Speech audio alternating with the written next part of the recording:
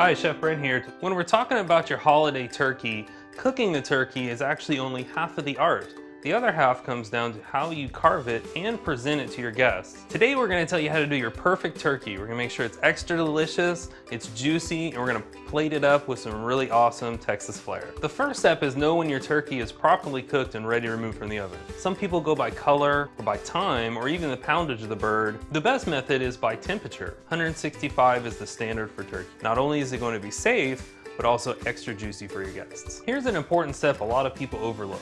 You have to make sure you let the turkey rest before carving into it. That allows the juices to redistribute throughout the entire bird. Now create a nice foil tint over the top for 15 to 20 minutes, regardless of the size of the turkey. While the turkey rests, you'll have a few minutes to gather the tools you'll need to carve it. These include a large cutting board, preferably plastic, long-bladed carving knife, your carving fork, and of course, your favorite platter. I'm going to show you a non-traditional type of carving that makes it not only easier to cut, but extra tender turkey when it gets to the plate. We're going to start off with the drumstick.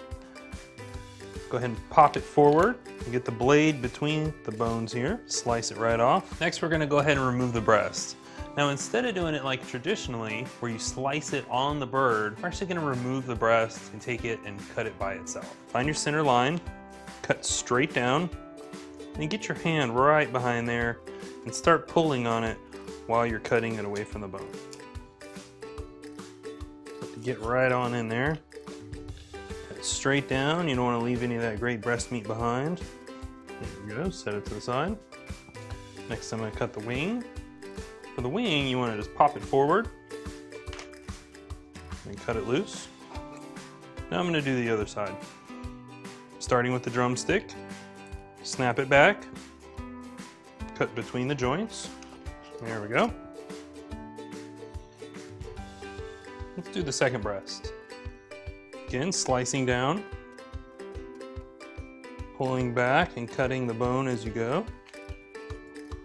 There we go. Set this one here. Now the wing. Snap it.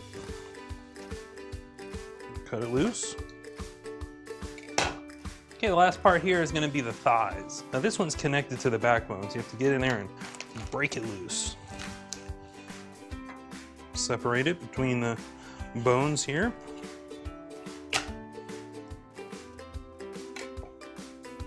Now we're going to slice the portions that we pulled away from the bird. Now if you notice the grains are going along this way, so you want to check those before you start slicing. We're going to slice across the grain. Roll your fingers back as you slice. Make sure you protect yourself. If you don't feel comfortable using your hand in there, it's a great time to use the tongs. Using a nice back and forth motion, not too much downward pressure.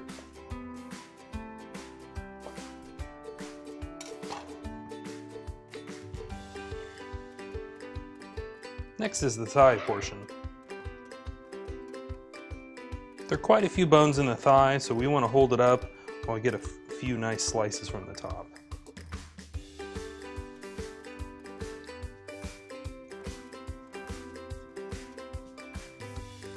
There we go. Once you start hitting the bones, just go ahead and dive in, get the rest of the meat loose.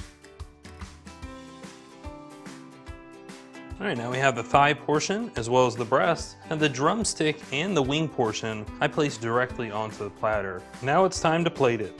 First the two breasts and our dark meat, our wings,